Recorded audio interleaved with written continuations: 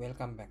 In this video, I will quickly explain the difference between ClearPass hardware appliance and virtual appliance, so you will know which option is fit for your environment.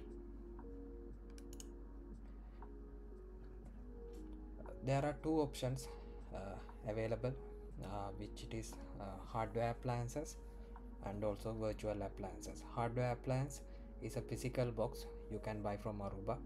Virtual appliance is software you install on VMware, Hyper-V or KVM in your virtual environment.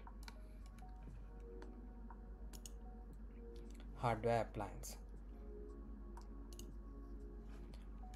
Hardware appliances are available from C1000, C2000, C2000, 2010, 220, 3000, 3010, like that. This C series is the older series. You can see from the OS mode version, minimum OS, it is supporting version 6, version 7, version 11, like that.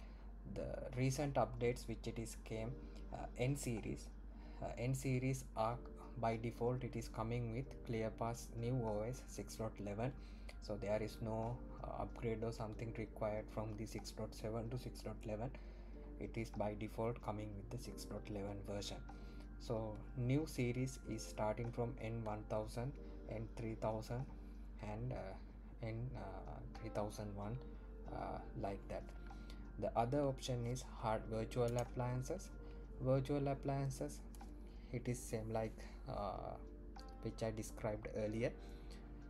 You can deploy virtual appliances on VMware, hypervisor, or the KVM appliances. Additionally, right now it is available on Azure, the cloud platform. You can see it is available in the marketplace.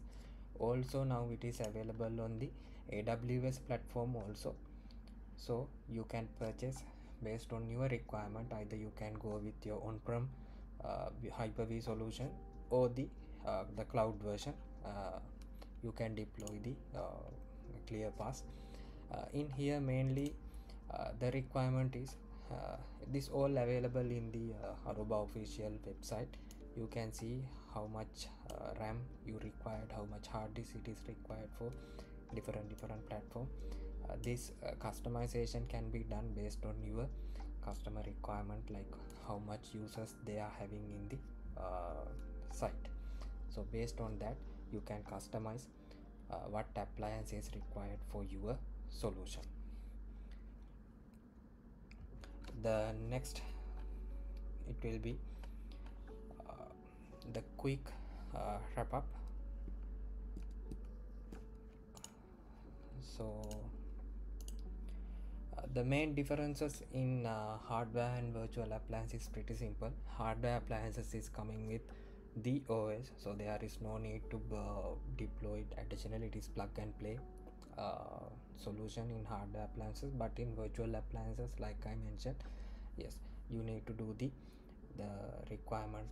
You need to fulfill the RAM, you need to fulfill the hard disk.